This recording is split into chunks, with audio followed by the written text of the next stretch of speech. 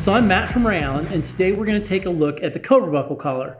So this collar is made out of Type 13 webbing with load rates at 7,000 pounds. It's a single piece of webbing that runs all the way around and back to the Cobra Buckle itself, right? A giant piece of Velcro, 1 3/4 wide Velcro, so you can fit 2-inch placards on here pretty comfortably.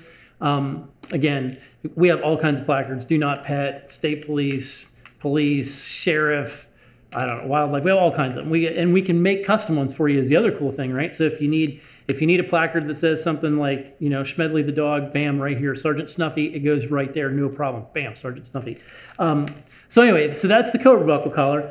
Cobra Buckle, the nice thing is that when this goes through, the way we weave this thing through, it actually weaves back through on itself. So it takes a little messing around to get it adjusted to the dog comfortably, but once you get it on there, it's in the perfect spot, and then the Cobra Buckle, bam, comes undone really easy. The slick thing about Cobra Buckles, if you're not familiar with them, if you hit one ear, it will not unload. If you have to hit both ears, so if Sergeant Snuffy is running around, bam, he runs into something or you bump it, it's not going to let go. You reach down to grab it and you bump it, it's not going to let go unless you actually hit both sides, right? So you hit both sides when it's not under load.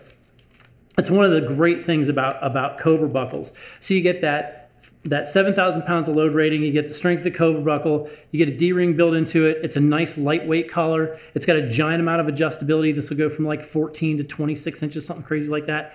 That would be in the description when you go look at it at rayallen.com. On the dog, the slick thing about the Cobra Buckle, if you're in a saltwater area, so you're near the beach, stuff like that, you're in a high corrosive environment, it's all stainless steel and brass, so durability is really good. It doesn't rust, it's not going to corrode, stuff like that. You get a lot of longevity if you're in harsh conditions. The nice thing about the nylon is it's easy to wash. You can hose it down, put it in the dishwasher, things like that. Don't put it in your washer because you're going to beat your washer up. The collar will be fine, but you will destroy a washer, so don't do that. But it's easy to hose off, scrub, and then put back on the dog. So it's a nice piece of equipment that you can keep clean, lots of room for placards. It's just a handy piece of equipment. It doesn't weigh much. So short of the Cobra Buckle, there's not a lot of mass to the collar, but it still spreads out load really nicely. You can get this in Ranger Green too, so it comes in Coyote Black, Gray, and Ranger Green.